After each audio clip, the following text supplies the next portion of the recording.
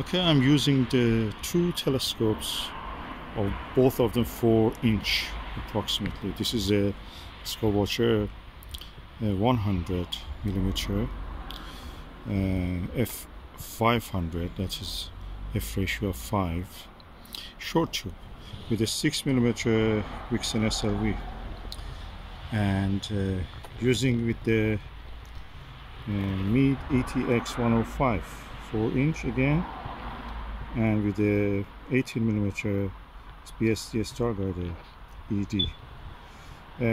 The comparison is according to this.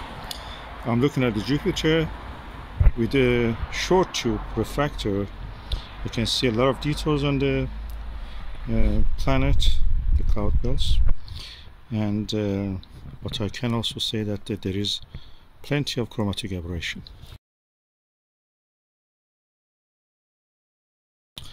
With the Meade ETX, I see less detail because it has not been cooled down, but I can say that the image is free of the chromatic aberration. I'm using the straight tube and using the adapter, which I've shown in a separate video.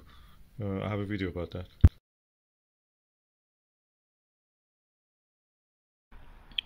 So far, refractor and this Maksutov are the best. This one has a focal ratio of 14 and a focal length of 1470.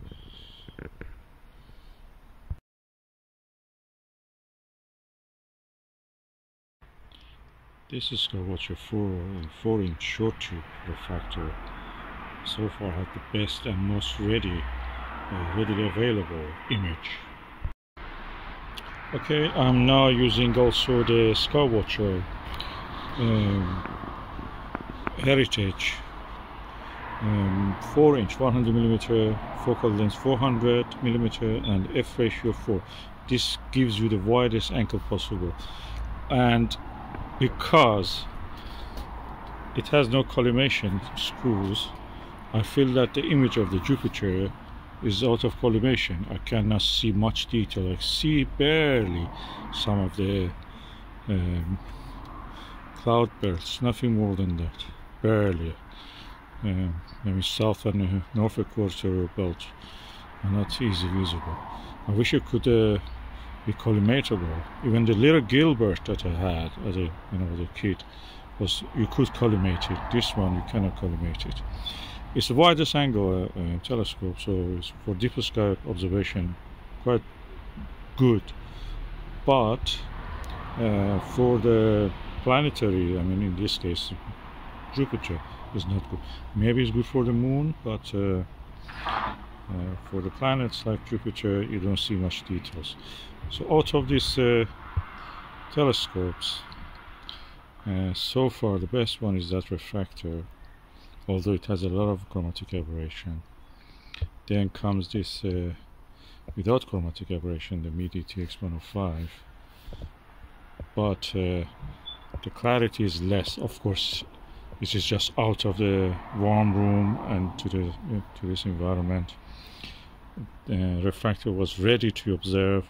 This probably needs a little bit, acclimatization, temperature, equilibrium, and this one is just out of collimation. You cannot use it really for this kind of observation of the planets.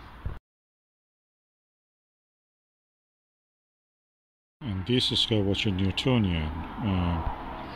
Although I had the widest field of view, and I used the eyepiece, which was a 4mm Skywatcher Nirvana, it didn't show much detail on the planet, mainly because it was not possible to collimate it. The telescope is out of collimation. It's good for wide angle view of the deeper sky objects. As I mentioned, this Skywatcher Heritage 100mm telescope is not good for observing planet, probably for the moon, but not much even for that, but is excellent for wide angle views, wide field of view of the deeper sky objects. I'm looking at the M42 Great Orion Nebula and the stunning image quality, and it's easy to even capture astrophoto with your mobile phone. I'm using just a Skywatcher 25mm Super MA eyepiece. This came with this telescope on its own. On a small Dobsonian mount they come. That's excellent. I'm using it in this Altair Sabre because it's easier for me. It rises at the height. And I will put the astrophoto I've taken of the Orion Nebula, and it's beautiful. The actual image when you see it is stunning. Okay, this is the astrophoto I took with this eyepiece and this telescope, and it's stunning.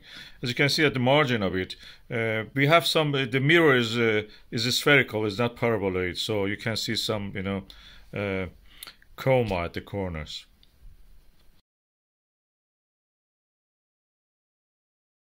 And just now, try to take an astrophoto of the M45, the Pleiades.